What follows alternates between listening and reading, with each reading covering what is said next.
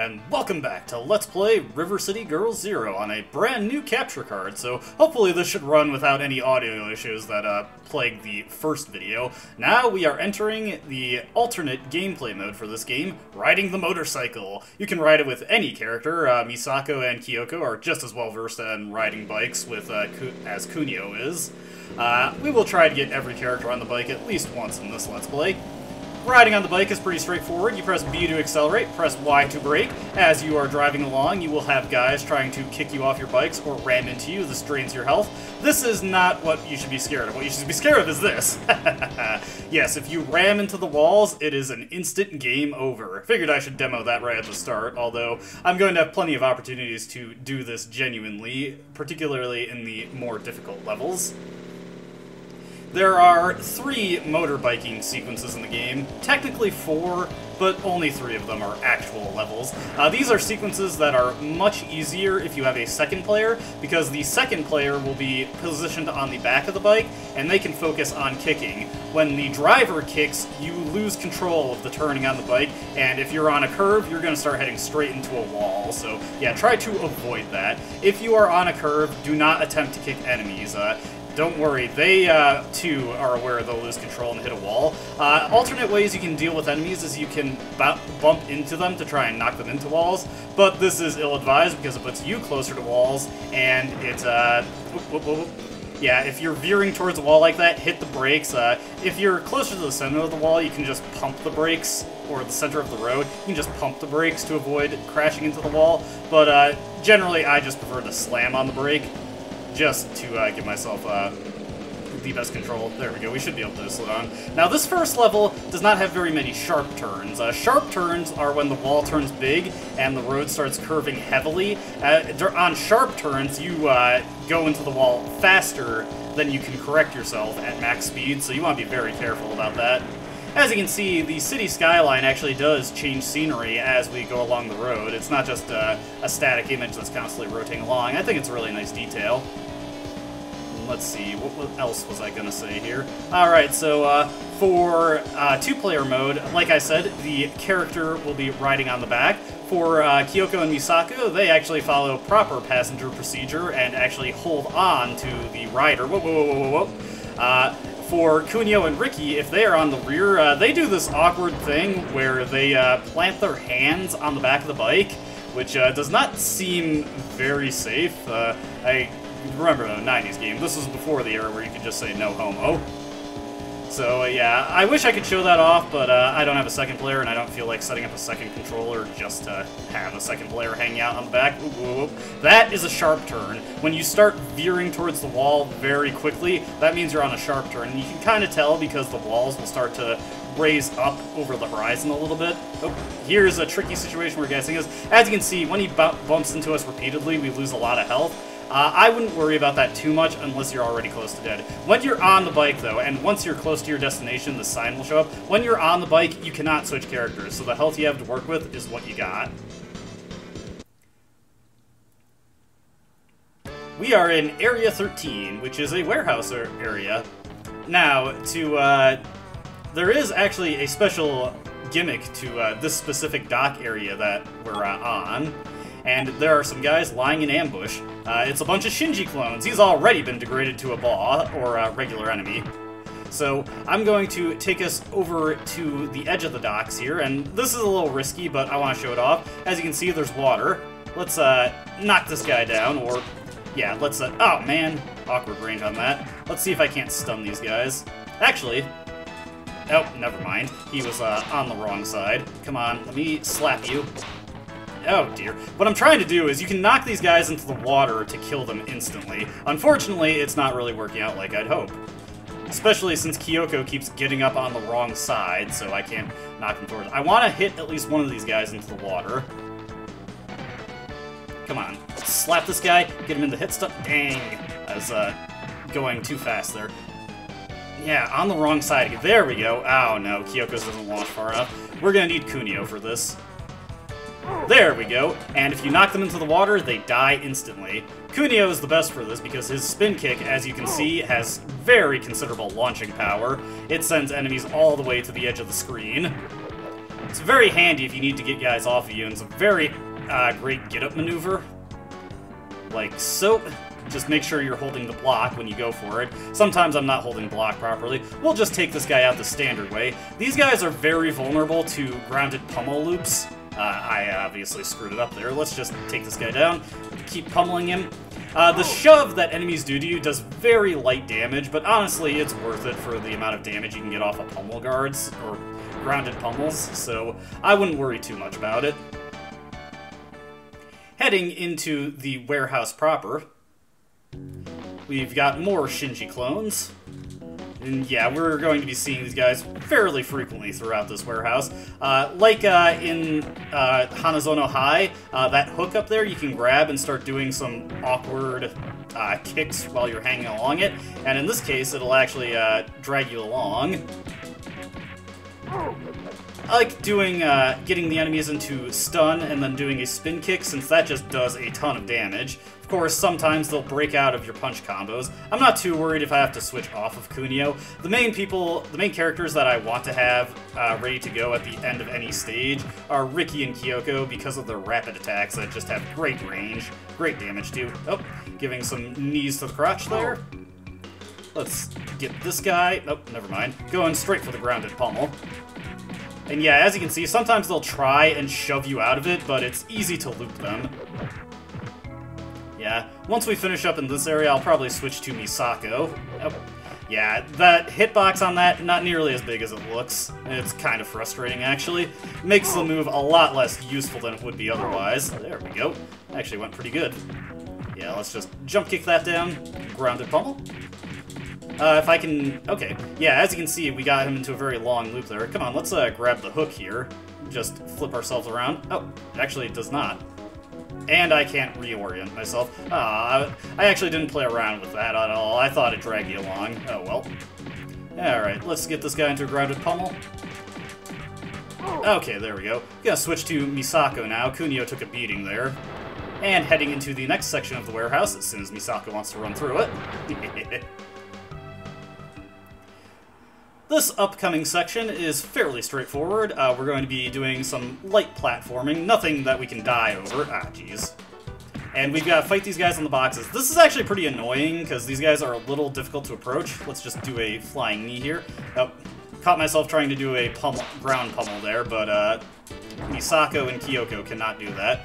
Also forgetting all of Misako's moves. I've been a little busy with stuff recently, so I haven't been able to practice this as much as I'd like to, but hopefully we'll do okay. Now, yeah, here's where it gets really annoying. The guy just camps out the ledge. It's actually not that bad that he did the jump kick there. I, once again, meant to do the spin kick there, but, there we go.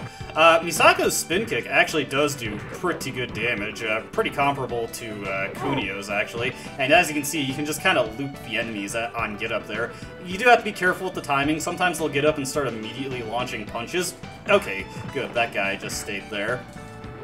Yeah, we'll send him across. That one actually does have the launching power of Kunio's spin, so it's pretty good like that. Alright, do one stomp. And once they're kind of crouching, that's when you want to do the kick. I was a little off on my positioning there. Oh, yeah, and he got up at the end of the attack there, so it didn't hit him. It's not the end of the world that we got sent to the bottom here. I think one more guy shows up after you kill the rest of them. Or no? Oh, nope, there he is. Yeah, they appear on any box that you're not looking at, I suppose. Oh, I actually wanted to send him forward. Get Up is much different in this game than it is in River City Girls Zero, which I guess makes sense since that game came out many, many years after this one. Did I say River City Girls Zero? I meant River City Girls Vanilla. River City Girls 1? I guess. Alright, with that taken care of, that's all the guys we need to take out. Not as bad as the Ferris wheel as far as making us double back. We can climb up this ladder here. Go for it, Misako. And here is the door we need. As soon as it decides to... Yeah, there are some areas where you have to walk all the way to the right, even though the way you're supposed to go forward is, like, right in front of you. That's actually going to be coming up in this area coming up also. Ooh, let's get the hooks. There we go. And let's just let these guys run into us. There we go. Oh, wow, that does tons of damage. That took that guy out in 2 hits. Wow, I didn't realize that was such good damage. Well... I'm still learning new tech for this game, alright. And it kind of functions as like a dodge. Wow, this is way better than I thought it was. Alright, hey, come on, buddy. My feet are flying out here. Come on, give the toes a kiss. Yes, that's a little disturbing, I realize. Alright, wow. Okay, so hanging down. That's actually a very valid strategy. Grappler Baki did not lie to me. And again, this is a situation where you have to walk all the way to the right, and then you'll get on the elevator. A little silly, a little silly. And here's Shinji, at the bottom of his army of clones. Oof is a good word to say. If you're ever feeling kind of stressed out or just got hit by something bad, just go oof. And we're going to switch to Kyoko, since she was already a little damaged. We'll let her health bar burn out. And this fight is very straightforward. We just want... It's actually pretty much identical to the previous fight with him. We just want him to run at us, and we'll hit him with rapid kicks. Or, you know, with those... Okay, that was a little dumb of me. Shinji still has... Compared to his clones, Shinji, of course, has invincibility frames on get-up, so we want to be careful there. Oh, dear. Alright, let's do a slap as we get up. Nope. Range is way too short on that. Oop, okay, yeah, definitely switch to Ricky there. Do his Shoryuken to get that guy off of us, and just a basic dropkick. Now we just want to back up, let him run at us. Oop, screwing this up really bad. I'm a little thrown off here. I should give myself more distance so that he actually runs. There we go. It all goes like this. There we go. Come at me. There we go. But yeah, pretty similar fight altogether, just on a 2D plane now, so you gotta make sure your spacing is a little bit more tight. You can't get past him on the vertical axis. As you can see, his attacks do tons of damage, so if you are trying to fight him fairly, so to speak, you will take tons of damage, and at low health, it's just so easy to die. I definitely recommend going for the loops there. Yeah, he's got Kunio's spin kick. If you get hit by that, it does a ton of damage, like a third of your life bar, so be very careful of that. Kind of wish we had the hook here. This would do very well.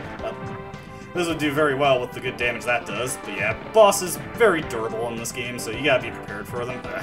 I was trying to dash there, but of course I screwed up the input. Let's go. Yeah, I should just go for one stomp, really. There we go. Alright, not too difficult. A little bit tricky because of the strictly 2D movement, but we got him, we got him. Yeah, come on, Shinji, we know you know.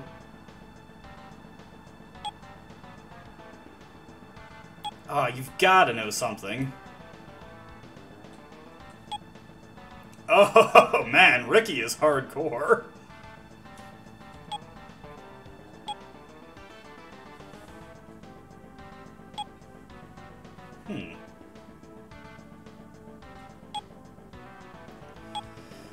Tough talk, tough talk. But we've hit a dead end. We don't know where to go at this point. Well, if only we had some leads.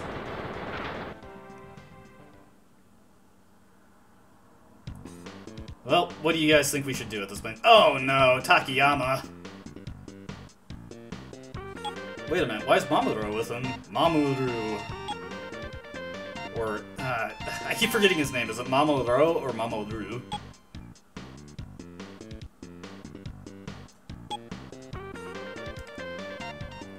Looks like he's done his detective work. Sabu. Now, Sabu is the final boss of Renegade, so to speak, and he is a big-time Yakuza inside the River City universe. Very Kyoko-esque response there.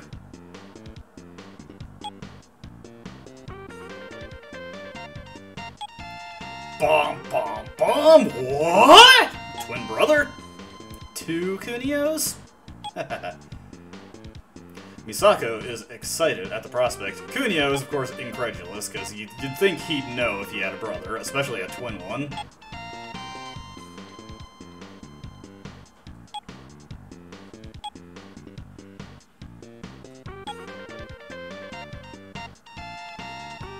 Is Kunio adopted? You know, it seems kind of like a hole in the story of Ken's. I'm kind of with Kunio here. This seems pretty suspect. He does seem to have some genuine resentment. Oh dear. Mamoru, there we go.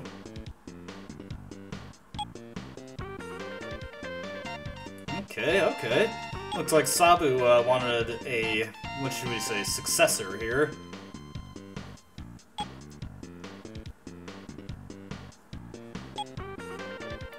Alright. Roppongi Disco. Okay, we can get there.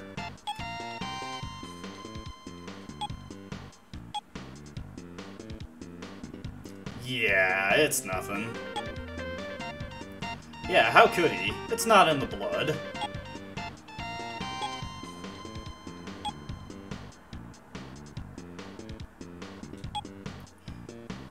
Yeah, we got more people to beat up. Handsome jerk. Kyoko's ready to get down. She had all those dance-themed moves in River City Girls, so it makes sense to me. Heading back out to the entrance of Area 13, we're going to get to our bike. Let's have Misako take the handlebars this time.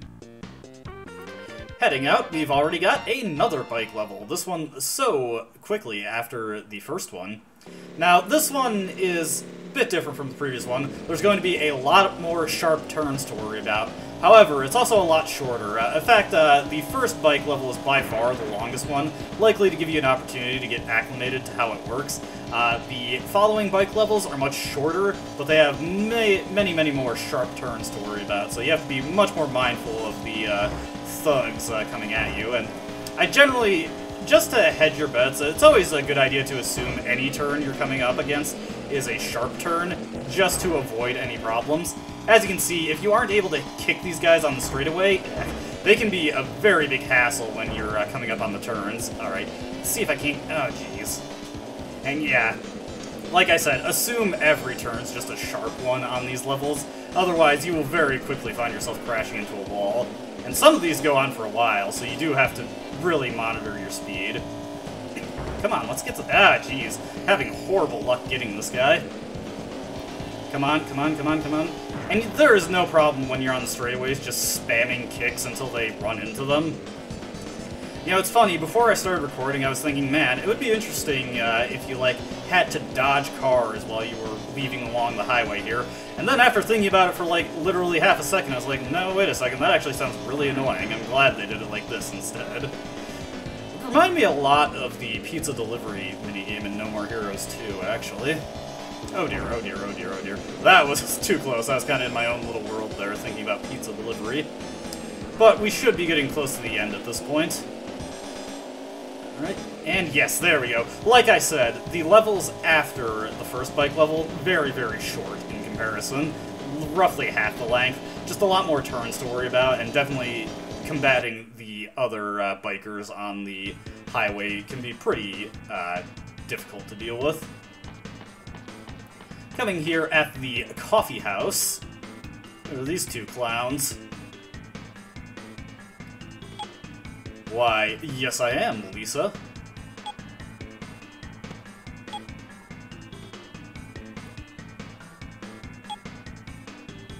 Yeah, boy, here comes Joe.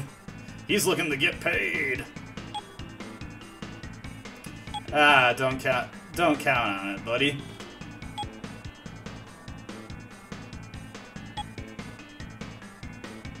Alright, so here we've got Lisa and Joe. Joe wants to smash her face in, Lisa is looking to tear us apart. This is kind of a weird fight. Joe's kind of hard to approach. Lisa is not that different from a regular enemy. In fact, she's basically just a moveset clone of Misako and Kyoko, so any strategies you use against regular enemies kind of work just fine against her. We'll take out Lisa first, just because she's the easier to deal with. Luckily, she is pretty dumb. And we can loop those spin kicks on her. Joe has invincibility frames on Get Up, so he is not susceptible to loops, so be mindful of that. Oh, dear. Yeah, he's got that nice 3-hit combo there. And Lisa should be close to dead. Resilient, resilient. Get her in a nice little loop there. Yeah, I kind of dropped it there. Sorry, I'm zoning out a bit. Okay, Lisa, come on. Let me give you some slaps here. Return the favor. I do have to admit, I really love the slapping sound effect in this game. It is quite good. Alright, we're gonna switch over to Kunio now. Ooh, yeah, do that. I meant to do a spin kick there. That probably would have taken her out, honestly. You actually can do grounded pummels on her. That takes her out. Female enemies have a unique death scream. Now we can just focus on Joe. Let's just get up to him, do a basic 3-punch combo. Like so many other characters, Joe, it's best to approach him on the diagonals. He is immune, like most bosses, he is immune to ground pummels, so don't even bother trying that. We're just going to, again, approach him diagonally as Kunio and try to get him in stun lock so that we can do a spin kick on him. Yeah, Kunio definitely, the best way to play him is to set up for those spin kicks, just because it does so much damage. Yeah, I kind of screwed up the timing there. But hey, 2 stomps, not bad. Close enough to the damage. Again, another boring but effective way to deal with Joe is to just let him walk into you as Ricky and Kyoko and do your rapid attacks. Kinji. What the heck is that? And we're at Disco Almanac. It's like a combination between Almanac and Manic. Pretty cool. Probably another boss character. Oh yeah, give him a warm welcome. Let's head on in.